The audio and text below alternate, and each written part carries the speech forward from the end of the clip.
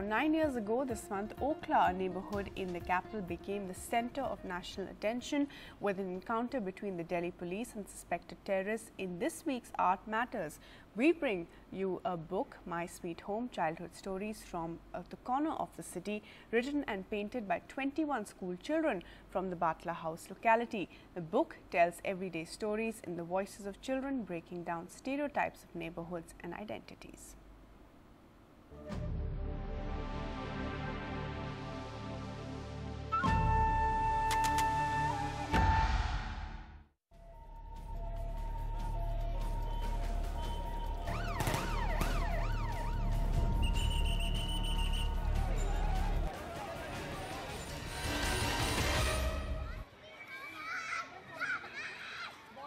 मुझे इतना मालूम नहीं था, मैं उस टाइम बहुत छोटी थी। तो उस टाइम हमारा जो एनकाउंटर हुआ था उस वक्त हमारा स्कूल बंद हो गया था।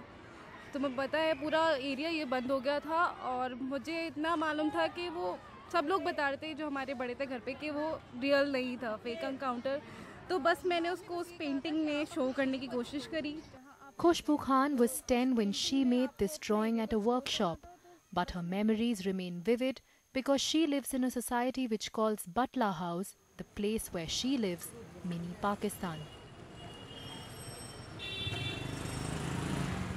When the Batla House encounter happened, and you know what happened, suddenly there were OB vans, your OB van, everybody's OB vans were suddenly parked here, and you know, we would get calls saying, is everything okay, are you okay? I began to think about what it was like for the children living here to suddenly become the center of so much attention.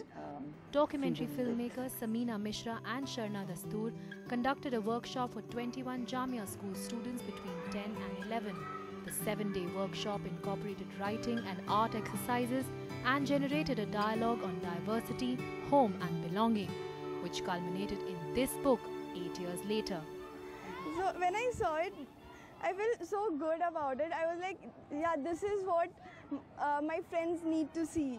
This is what I am. This is what Okhla is about. It's much more than that encounter that took place here. जब किया था, Conversations with the children about their neighborhood, favorite places, likes, dislikes, clothes and much more are reflected in the pages of this book, which also has black and white photographs of Okhla by Kunal Batra. This is something Sharna and we talked about. We were not going to talk about the encounter.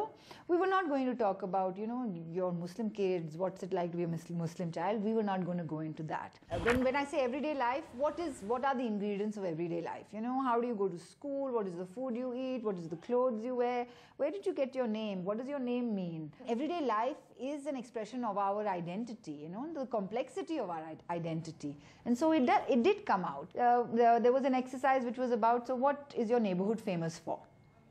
And they wrote different kinds of things. Somebody wrote about how the market, the weekly market. Somebody wrote about the kebabs. And somebody wrote about the Batla House encounter.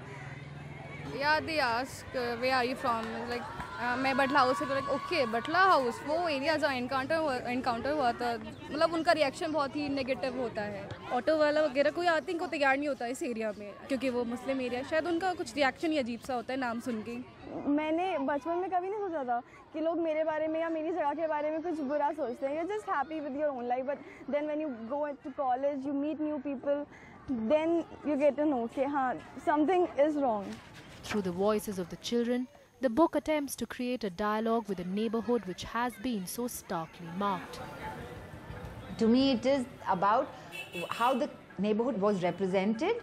And so for these inhabitants, is that all that they are? And how do we create room for them to actually be able to express the complexity of all the things that they are?